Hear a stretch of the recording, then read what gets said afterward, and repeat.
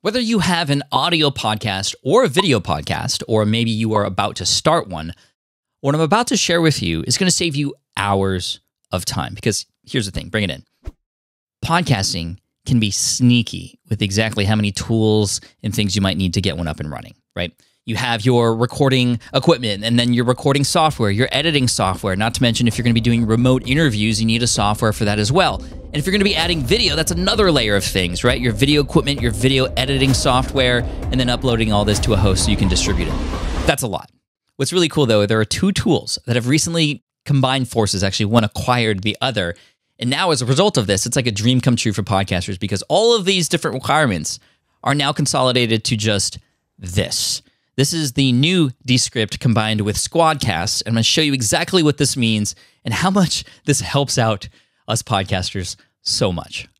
All right, here's a quick little video project I want to share with you and some of the most powerful things that I love about Descript. So I'm going to hit play on this and you're going to notice something interesting in the middle. Hello, my name is Pat Flynn, ABCDEFG, and today I'm going to be talking about podcasting and Descript.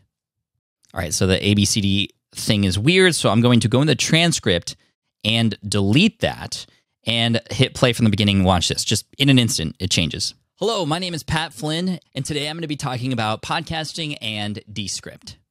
Yes, it edited both the audio and the video with simply a change in the transcript. That's just, it continues to blow my mind. Not to mention the idea that I can just quickly put captions on this and then share it on social media. Hello, my name is Pat Flynn, and today I'm going to be talking about podcasting and Descript. And if I want to add B-roll, just simply separate this area here at the end, and I'm going to highlight that, go to View Media, and use their library of videos to add to that. Just like this. Talking about podcasting and Descript. Crazy. And now with Squadcast a part of this thing, I mean, everything you need for podcasting is right here. And anything you need for remote recording, to have it in Descript, I mean, it just works. So let me show you. Now here in Descript, I can click New and hit Remote Recording. If I know that on the fly, I'm going to do remote recording, somebody's like, yeah, I'll go on now. That's the way I would go about it, just to create this Squadcast room and then be able to get right into it, right? And I can get the invite link from here and send it to my friend, and we can get on a call and record it from there. But I prefer to actually use Squadcast. And again, if you have Descript, you will get access to Squadcast. And here you can set up a new session and schedule it and have it send reminders out to your guests and all those kinds of things. But what's really powerful here is either way, when you record a show using Squadcast, you can, with just a couple clicks of a button, immediately begin to edit that inside of Descript and do some very powerful things. For example, I recorded an interview today here in Squadcast with a friend of mine, Jason Pfeiffer, and I want to get the files. So I'm going to hit Get All Files, go down to our first take. We only did one take, which was great, and hit Select All. This will select both myself and Jason's separate video and audio tracks. And as you can see here on the right-hand side, there's a button now that says Edit in Descript. So I'm going to hit that. And I'm going to edit all MP4s, which is the video file. I could do the WAV files or the MP3s for audio only, but I want both the audio and video to come along with it. And Squadcast does record the highest quality video. These are the file names from Squadcast, myself and Jason's track. Create project and import files. That'll put it directly into Descript. Now, you'll see here there is a web-based version of Descript that you can edit in. However, I prefer the desktop app, and so I'm going to open the desktop app, center this for you, and it's just going to take a minute. It's going to actually download the files and then properly put the transcript in there automatically. You'll see it in just a moment. Okay, that took a total of about 2 minutes. Of course, results will vary based on your internet speed as far as the downloads, but we have the transcripts now. As you can see, there's Jason's track and my track, track 1. I can change the name of these things and go, okay, track 1, let's actually rename that to Pat Flynn and go from there. It changed it throughout the whole thing. Let's do the same thing for Jason's here. Jason's, let's rename to Jason Pfeiffer. Boom. All right, now the transcript is ready, and I could actually export this if I want and put it in a PDF file or on my website. But as you'll notice that as I click through, even when Jason is talking, it's still me. That's really a question of whether or not I should try to... And that's because in the layers here, my video layer, or track 1, is above Jason's. If I move Jason above me, now we see Jason. Maintain eye contact with the camera the whole time.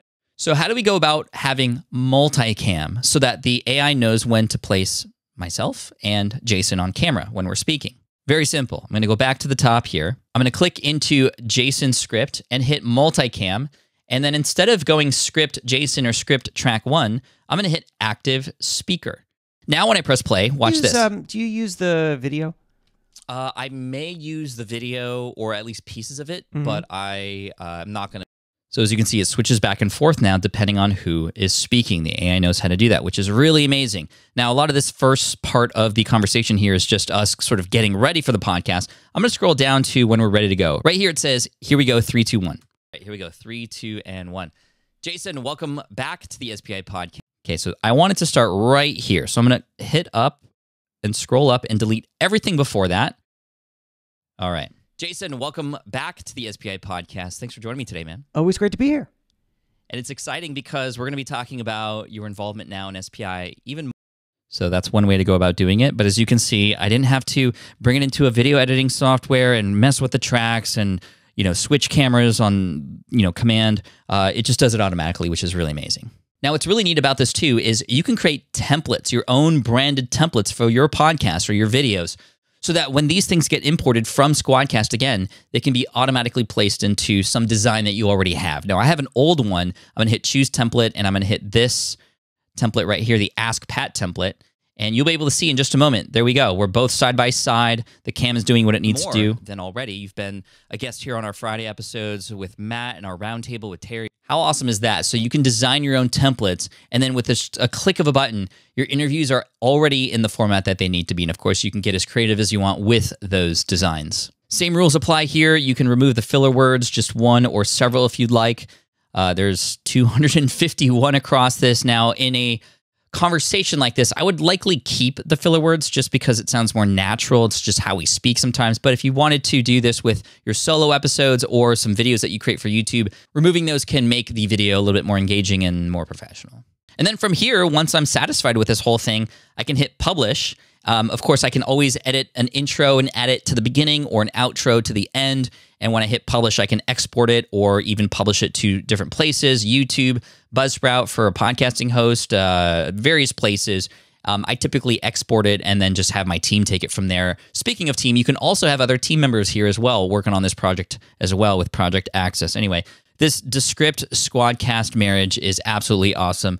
Big congrats to the team at Squadcast. I was an advisor for that company, and I'm very proud of the team there, and I'm happy that Descript is improving, and it's just awesome just in so many ways for us podcasters. So definitely check it out. If you want to go through my affiliate link to check out Descript and get access to Squadcast at the same time, hit up patflynn.com/Descript. Again, that's patflynn.com/Descript. And check out some of my other videos here that go over some of the other AI tools like Overdub, which allows the software to copy your voice and actually insert it into a podcast or video as well. Pretty wild. Go ahead and check it out right here.